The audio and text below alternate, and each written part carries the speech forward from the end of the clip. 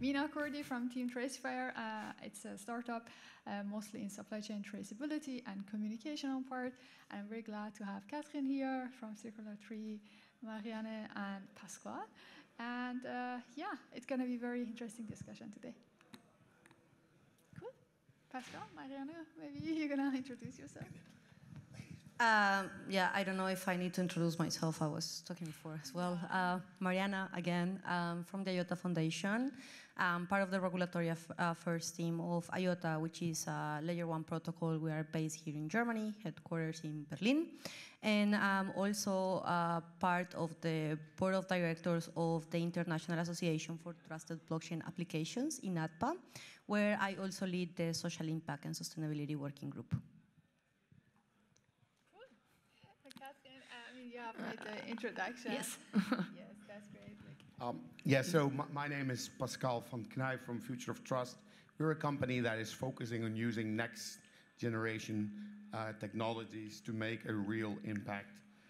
That's what we do. We talked about it a little earlier. And yeah, I think, you know, we wanted to kick this off with a very simple question, right? What are currently actually the problems that we're seeing when it comes to, you know, the supply chain and traceability? I think, Kathrin, you touched upon it a lot, you as well, with some of the solutions. But, you know, what do you see as the current problems within the space, Kathrin, if I may ask you? Yes, so I'd say from a company perspective, it's definitely the market acceptance kind of stage. So the companies are not really ready to accelerate on blockchain, on the real values of blockchain, as they're struggling with so much, like in my space, definitely with sustainability data, getting real data, getting data from suppliers. I think it's also quite new way of thinking, and like the whole data exchange thing along the supply chain. I mean, we know companies, like the companies such as Procter & Gamble, Unilever, whoever, they became big with thinking in their silos, and now they need to report very, very sensible data and think in ecosystems and not no more in their company only. And the second thing is definitely the knowledge topic, I'd say. So I'm researching in it, so I'm doing my PhD in blockchain for sustainable supply chains. I can really tell that nobody is really researching in it for some years, several years, and you really need the expertise for several years for it. So yeah, that's. So basically, you're saying the two things would be the data acquisition data, and the other thing would be knowledge, correct? Am I correct in saying that these two things, according to you, are an interesting problem to be tackled? How about you, Mariana? What are your thoughts on that? I read the different though. I think that one of the things that she was mentioning is actually adoption. That's where I think you meant also like the industries are not ready, and it's because we still have like some proof of concepts and pilots, but like actually we need like global adoption if we want to see impact. And the other thing that I read also, or like if I didn't read it, but like it's one of the things that I see in the industry is standardization. Because as long as we don't have standardized processes on how we collect the data, how we exchange the data, and how we cooperate, then everyone is also working on silos. That's actually for the blockchain perspective, but like from the supply chain in general, I actually think that like we always need to think in what are the problems that are already in society that we are actually trying to tackle. And whether we like it or not, these problems have been there for decades and we have not been able to solve it. So blockchain actually is like offering a solution or like opportunities to solve those issues, and we need to understand is where exactly. So for example, when you talk about like normal reporting, ESG reporting of like supply chains as well, what you'd see is that like the reporting goes isolated. So we need to understand from the moment that you are doing like mineral extractions or raw material extractions until the moment that you actually like do refurbishing or recycle. You need to understand all the impact that you're generated there, not isolated. And not only about like the product or services, you also need to understand what are the carbon emissions of transportation, what are the carbon emissions of production, what are the energy consumption, what is the water consumption. All of this data actually need to be collected and analyze it to understand what is the actual impact of what they're doing. And we actually have the opportunity to do that by interactions with different projects during the supply chain. But you need a standardization and you need adoption. So that will be my key topic. So standardization and adoptions, and you're also circling back to what Kathrin is saying, is the data aggregation, correct? So Mina, just what are your thoughts? Yes, exactly. Gonna be fun. So yeah, I'm exactly like by Kathrin and Mariana. Like I'm coming mostly from the practical side, talking with so many use cases, but we all face the same challenges. But how do you see, for example, that companies trying, to come along that, or are there any kind of willingness? Is it like has a high priority for them? Not enforcement from the regulatory. This is definitely a reason why companies take a step toward that, but rather from their innovation part. How do you see that? Well, I already talked a lot about examples, but I think that one of the things that we have right now, especially in Europe, is that we have the Horizon 2020 and all the projects that are coming with the European Commission, or like funding from the European Commission. And this actually like gives the opportunity to build consortiums that actually can showcase, like as I mentioned, like have like a lighthouse project that showcase how the technology can actually address some of the challenges that we are seeing. If supply chain is a priority, I will say like if it is not that, what it is it? Because like we saw the impact on like the disruption of supply chain with like the COVID-19. We have seen like what is going on like now with the energy, with the Ukraine crisis. So all of those things impact the supply chain. And so we need to start to just like make the supply chain more resilient to any kind of alterations. Like we are not even overcoming the first one with the COVID-19 when we were hit by the next one, and it's going to happen again. So if we can manage to just like make the supply chain processes more efficient and more like resilient to the different like outside actions that are happening and that can impact them, I think that that's actually like one of the big things that we can do, and why actually like the European Union is like putting so much investment in different projects that are working in this particular area. So Kathrin, what are your thoughts on that? I'd say they are very willing to invest at first place, but not on scale. So like they're always willing to do any MVPs or new innovative products, but never on scale, like never buy the solution for a, I don't know, licensing fee for a year or something, but it's always like 3 months and then, let's see what happens. And for example, that also plays into the whole knowledge thing I've talked about. One customer asked us after like a year of a project together, what about the blockchain? Now we have a product carbon footprint and sustainability data, blah, blah, blah, but we don't use a blockchain, do we? And we're like, no, we first solved the sustainability problem. And he was like, well, then I want to have a blockchain now. And I was like, I don't know, asking 2 or 3 questions, and was immediately clearly,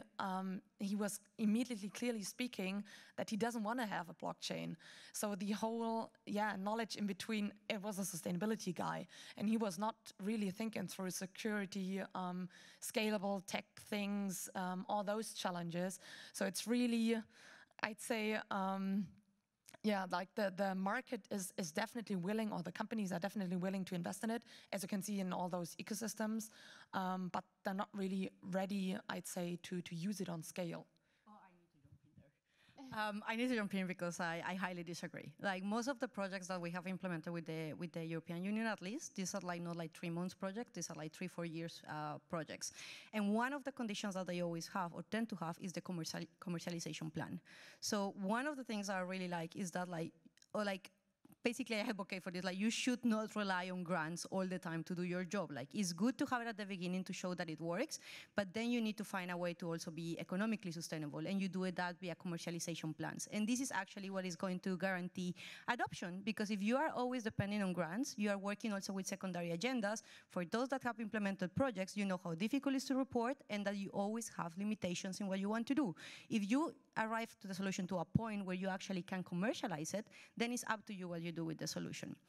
with the part of the knowledge, I completely agree with you. Like, I didn't present this, but one of the things that we did with INATBA last year was like actually trying to understand what were the challenges of blockchain projects when trying to scale and blockchain projects working on sustainability.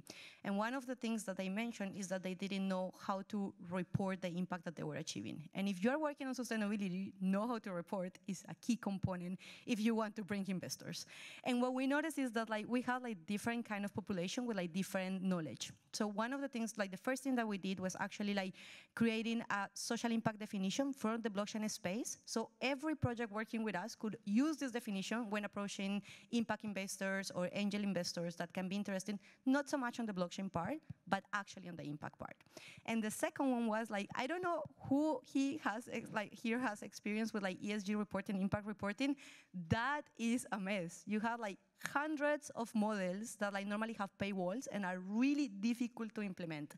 And I come from the development sector. I was working in like human rights before. So for me, it was like intuitive what you need to do when you do impact reporting. Talk to a developer. Like it's not intuitive whatsoever, as the knowledge that they have is not intuitive for me whatsoever. So we need to find like ways in which we bridge this knowledge so we actually can work together. And that's why I was talking about partnerships. Like this is the key topic to actually solve some of like not only knowledge sharings, but like actually like all the other issues that we have.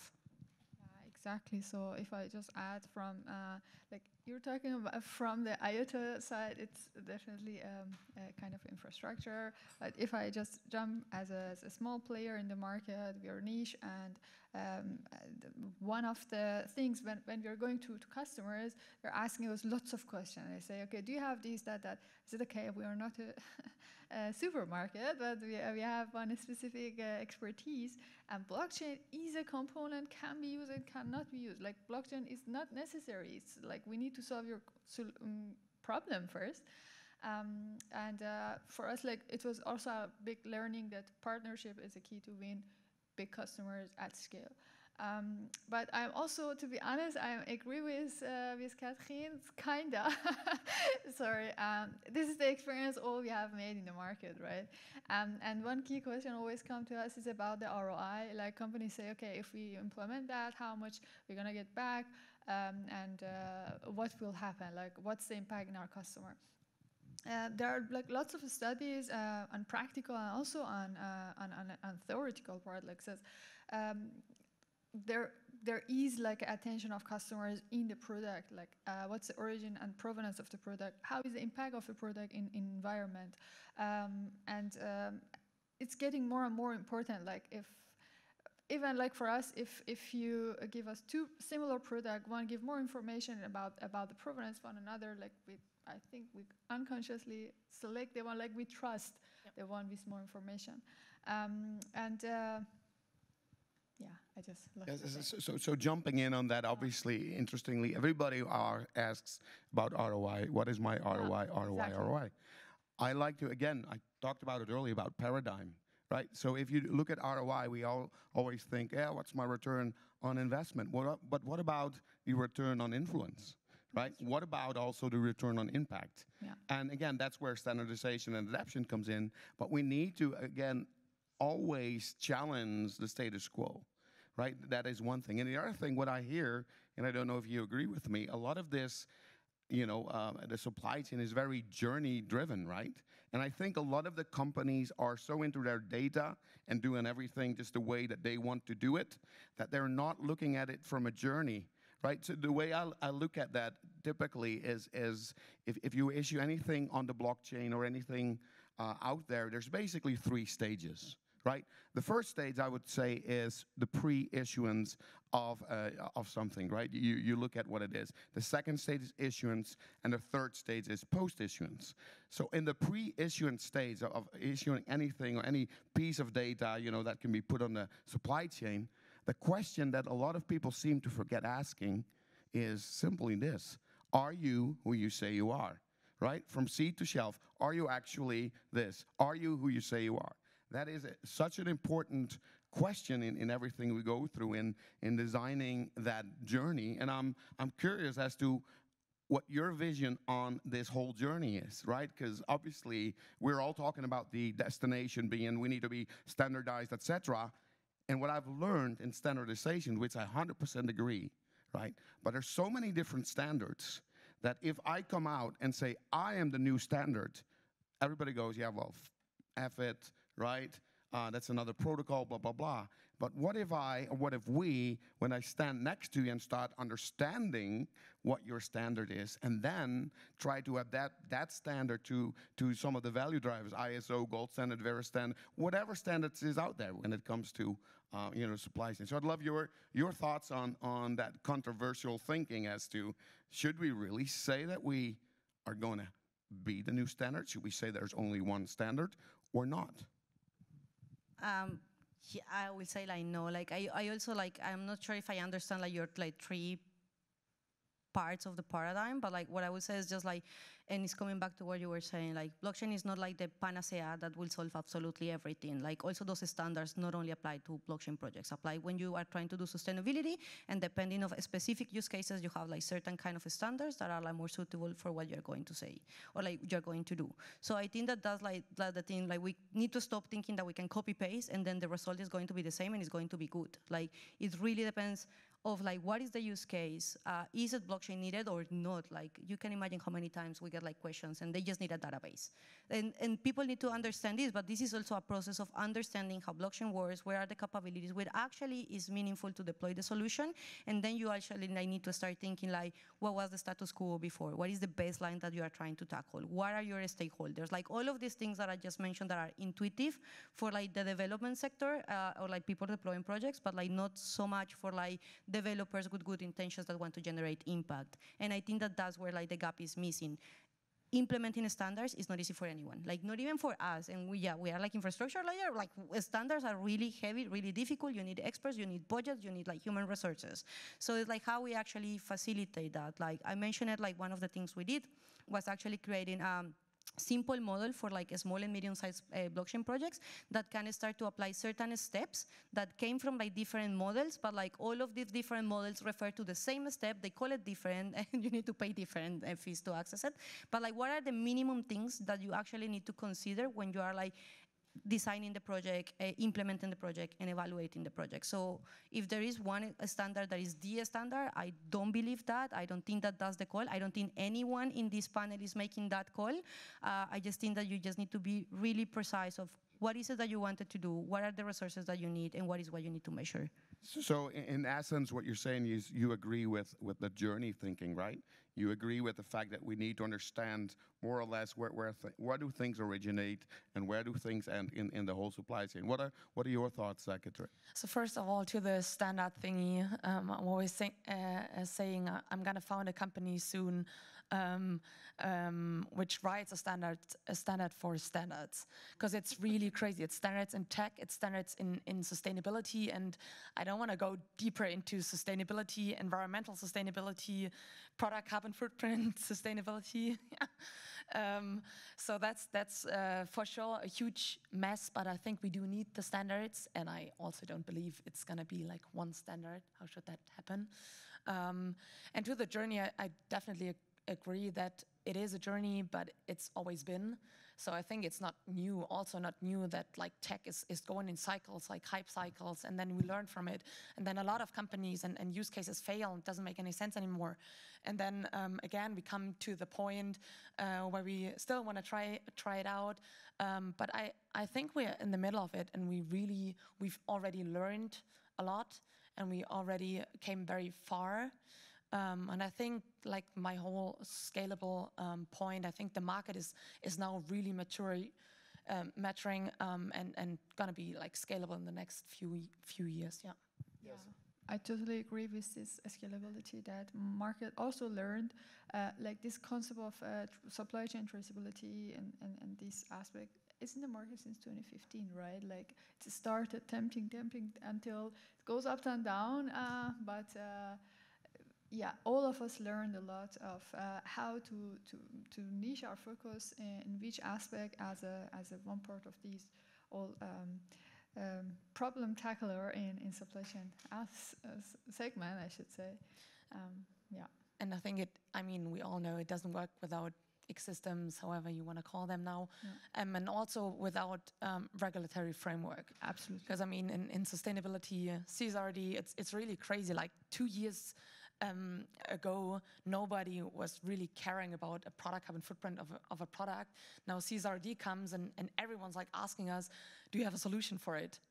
So yeah. I agree. Actually, I was wanted to say that when you were talking about scalability and also like with the regulatory framework, it's like I don't think I have an example of another industry that have like scaled so fast as blockchain and the DLT industry in terms of like the level of solutions that we have, the maturity of the solutions in the short period of time is still short, and also like all the regulatory interests that we have, like because this is coming from every place. Like every day we get like consultations from national and supranational authorities about like how to regulate this. There is a lot of going on. You mentioned it, like the digital product passport is part of the EPSI infrastructure. So there's a lot of going on right now. And I think that there is a lot of interest because they already saw the potential with the small POCs and pilots that we have. So now it's actually like the time to how we actually scale this to a point where we can actually achieve like global impact. Because supply chain is not just happening in Germany, right? Like it's happening everywhere. Like so, if you actually like want to achieve the impact and showcase the potential of blockchain on these solutions, you need to do it at a global scale.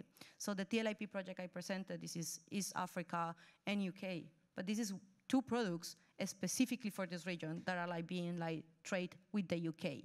But like if we can replicate solutions like this for like different products with different jurisdictions, then you have regulatory challenges of how actually like the product actually cross the borders. And then you need to start thinking like, what is actually like the certificates that you need to put in the blockchain? Are they gonna accept it when you arrive? Because I don't do anything doing the project in East Africa, having like beautiful certificates, put it on chain. If I arrive to the UK and say like, what is this? Like, where is the paper? Where is the signatures? Like, they blocked like the merchandise like for actually enter. So that like I completely agree. But I think that we are in the right point, and I wouldn't say that we are going slow. Like honestly, like this industry is moving really, really fast. So we have indeed a very fast-moving industry. I think everybody would agree, and we touched upon our problem set a little bit, and also in solution. And I hear a very big prerequisite, right, which is scalability, right? That seems to be one of the biggest prerequisites when it comes to providing solutions into the traceability of this. So we got scalability as a prerequisite. When it comes to solutions, I mean, what are some of the solutions that you see out there, or maybe want to even create? What is your thoughts on that, Mina? Because I know that you're doing something with Tracifier, which makes it, you know, even the name is very intriguing.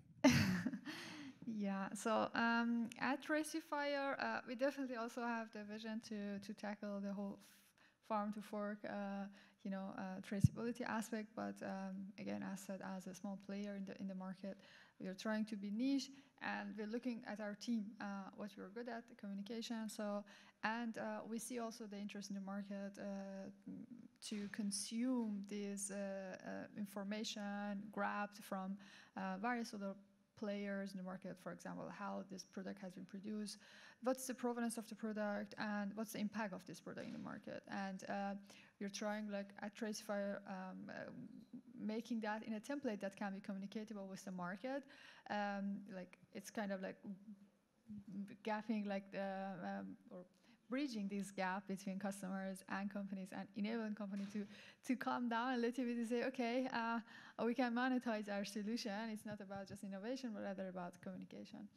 So this is what we also found very at the point of interest of companies so far, that they really liked at the current time in the recession time to focus more, that they can increase their sales, create a competitive edge. Yeah. I think that we already talked about like the projects that we have. Like just to mention one additional, as I mentioned, like the part of like the raw material production is really important. There is a project on our IOTA community called IOTA Regions, and that's basically what they're doing, but like with like minerals in conflict areas.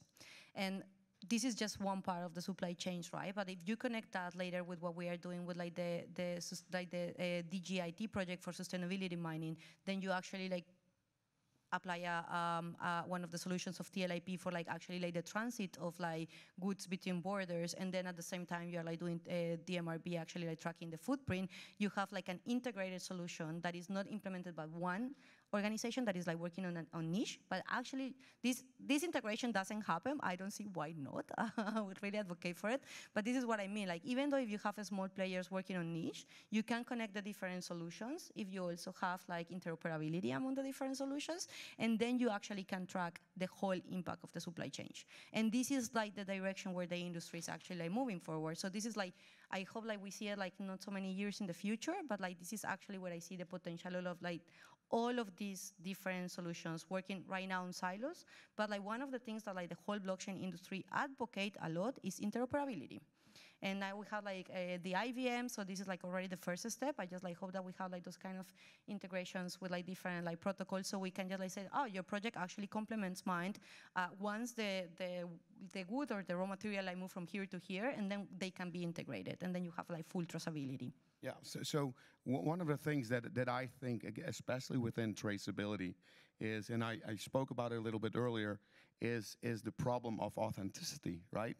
I think that's been forgotten a lot of times, is how do we prove the authenticity of things? Because if we take a market that is, $2.4 trillion on counterfeiting, it's the largest criminal enterprise in the world, right? So traceability on the blockchain and et cetera is in my opinion, a huge thing, and combining authenticity, right, with that traceability, again, adds for a lot of, how we call it, added value in this space. If we know where it comes from, like we said, from farm to fork, from seed to shelf, whatever. So the authenticity, what are your thoughts on proving authenticity on top of traceability? Is that not a tremendous value driver for a lot of people that now want traceability because of the authenticity?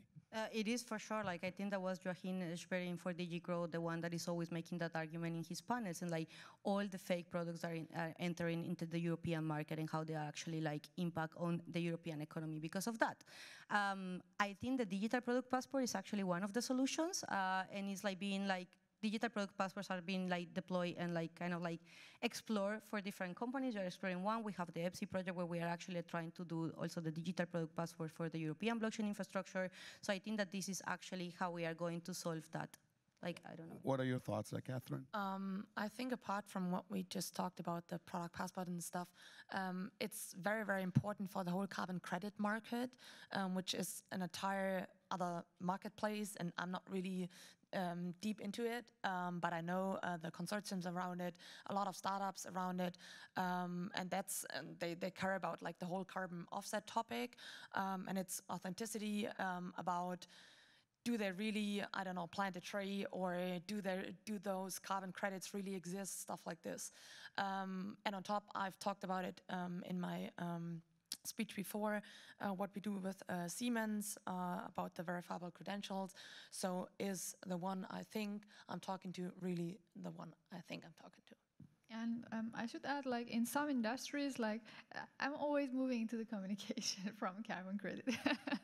So in some industries, for example, like fashion, some luxury goods, there's kind of authenticity and this like kind of digital ID, the product password things, are giving a second life to products in an easier way, that also people can consume that product with assurance that they know, okay, when and how this product have been turned around the market. So I really like the concept.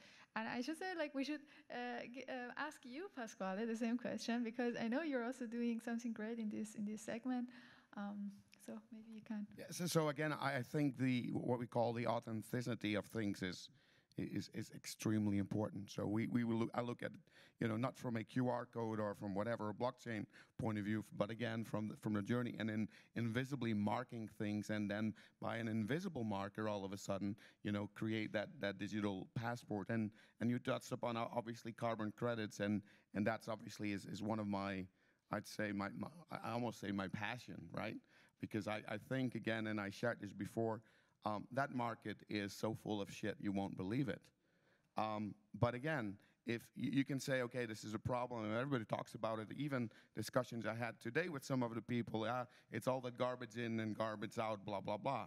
But ultimately, again, which why I love our space so much, right, Web3 and blockchain, is that we do have the ability to be the salt of the world. The salt always gives taste, right? Salt, when you apply salt to something, it changes, and salt, that kind of, the acronym of SALT, applying standardization, accessibility, liquidity, and transparency and trust. So that kind of thinking within this space, like I think we all would agree on, that SALT thinking is where we will make, I know 100% will make the difference. I'm gonna play the devil's advocate because salt also dehydrates. And I think that there is like main component here that we tend to forget, and it's like, behind all of these solutions, there is people.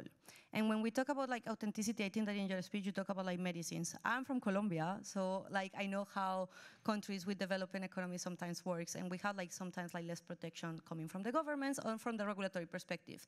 So when you actually like have medicines that are fake or they were alterated and you don't have digital product passports, they probably don't enter in Europe. They ended in countries in the global south.